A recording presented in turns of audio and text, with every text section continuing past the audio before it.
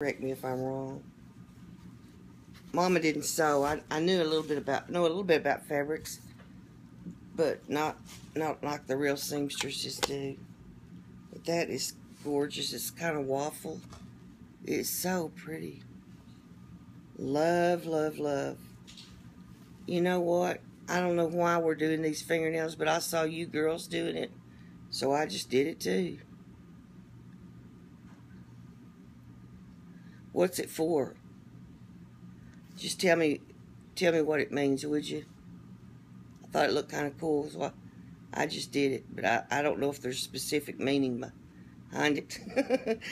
Should ask before I do it sometime. I might do something wrong that I don't like. Who knows? I don't know, but I know that one thing, that it's a good day today, that the Lord's made us, and let Him be glad and rejoice in it. Okay, and about myself. I had decided that I was going to sell some of my dolls, and to good homes, and I was going to, put a lot of pretty things in there with them, because I'm overrun over here with things that I don't want them. My girls have worn them so much, but they're too good to give to a resale. You know what I mean? And, you want to see other people, so I'm going to go through them. But I decided I would sell some of my babies. And I was not sure which ones. I just wanted people to look at them and ask me, is this one for sale? And then make an offer. But when you have these autoimmune diseases that I have, I'm telling you, you get where you can't tolerate sound or light sometimes.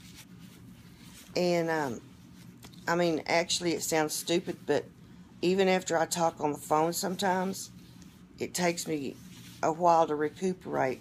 It's something about autosensory and the neurological part. So sometimes I have to just lay in the quiet, and like I don't have the TV going all the time. I can't take a lot of loud noises, and like if ski closes a closet real fast and it's loud, I'll just jump, that type thing. But when I get sensory overload, it makes me absolutely sick, nauseated, break out in a sweat, feel like I'm going to faint, gotta lay down sick. So I had just woken up when I did my video about having a sale and selling some of my babies. And I struggle with it because I love my babies and I don't want to really get rid of any, but I do have a little problem with room for so many babies. I have room now, but I would like to, in the future, be able to get more. And so I woke up and said, yeah, I think it's the thing to do. And I thought, well, I'm going to sell Elizabeth, because I love Elizabeth, don't get me wrong, but I was kind of going down the road. Who can I get rid of and who can't? Well, there were some of my old ones that I couldn't, and some I could, and some of the new ones, but just trial and elimination. And then also, I hadn't had Elizabeth as long, so I wouldn't attach to her as much. So that's why that happened. And I'm telling you that I started getting a lot of emails and a lot of text and a lot of PMs, and I got so sick. Plus, I've had an inner ear. It feels like there's water in my ear all week, and that makes your equilibrium kind of off. But I got so sick that I had to close my eyes, and I think I was talking to Yvonne, and I don't even know if I was making sense, but I just knew I had to lay down, and I just had to stop the sale, because I'm just not up to it. I'm not up to taking all the calls or the texts and negotiating and all that. I'm physically not up to it, because like the computer, somebody's wanting to talk, the phone, the text, it's too much. I get sensory overload. I can do one at a time, but I can't do two or three. So I laid down and I had to take 2 Benadryl because I was so dizzy and feeling very nauseated. And once I did that and woke up, I felt better. So my husband told me, just don't. You just don't sell them. They're fine. It's fine like it is. What he thinks they look fine. I wanted to just have like 1 or 2 in the baby bed, but I've got a bassinet I can put some in some different places, and he just said, just don't even worry about it. So at this time, I've taken my video down, and I don't think I'm going to sell any. I swear I'm too attached to sell them anyway, because I love each and every one of them. And that's what that was about. Just a crazy lady trying to figure out how to make a little more room. And I thought, well, I'll make a little more room. They'll go to good homes. I'll still get to see them on video. And then I'll put that income back, and someday if I see a baby I want, I can use it for that. But no way, Jose. I think it was for the best, because I just can't. I can't sell them. I love them so much. And if I decide to do that again, I'll do better. Like Yvonne told me, you're going to have people asking when you say, especially when you say you want to trade, you know, and she's right. But if I ever do it again, if I decide I do want to place one, I'll just do one at a time. And I could handle that. Just one at a time, I think.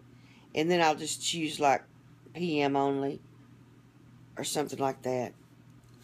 So that's what that was about. I was trying to make a little more room. And I just can't do it. I just can't do it.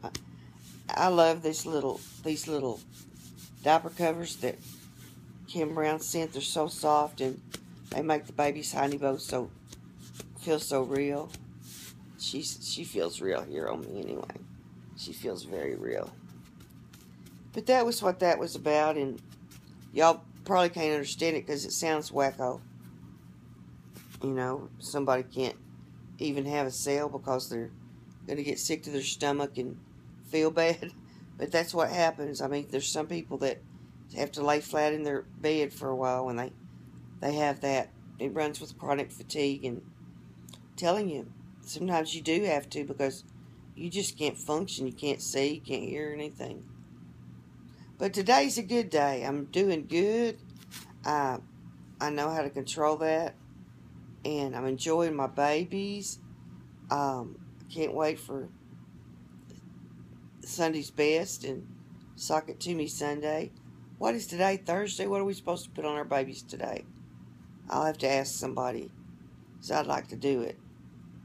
Can't wait for Sunday's best to put this new dress on. Oh, it'll be so pretty. Well, I better go for now. My daughter's coming. She comes every Friday now. Dad's not doing that great, and I want to get a shower and go see my mom over here in the rehab nursing home / rehab nursing home. She is able to stand now and walk a little bit, but she has trouble turning and pivoting, and she wanted to come home so bad last week. She just decided she'd just come home. She told Daddy to get her a scooter, she's coming home, but she couldn't come home. She can't even get up and down by herself, you know. So the therapist talked her out of it. He said, now wait, you need at least 2 more weeks. Give me at least 2 more weeks with you, and I think I can get you on your feet. So I hope she can. I'm looking forward to that. And she and Daddy haven't been separated since they were, well, she was 16 and Daddy was 21 when they got married. She was a baby. And then she had me when she was 18. So I've been with her, you know, a long time. And they just haven't been apart. They've always gone everywhere together, and they're so much in love. They still hold hands, and it's just hard to see them apart. But I think she'll get to come home. We're just praying, and I think Daddy will find somebody to stay with them and help them out. I wish I were in better shape where I could. But, you know, life takes some strange turns, but if you have faith, the Lord says He won't put more on us than we can stand, or that the strength will come when we need it. And I found that is honestly the truth. Honest the truth. You think you can't stand something, but when it gets tough, the tough get going. And I'm ready for fall. We're supposed to have a little rain tonight, and I am ready for some beautiful fall weather. I think it's going to be a nice fall this year.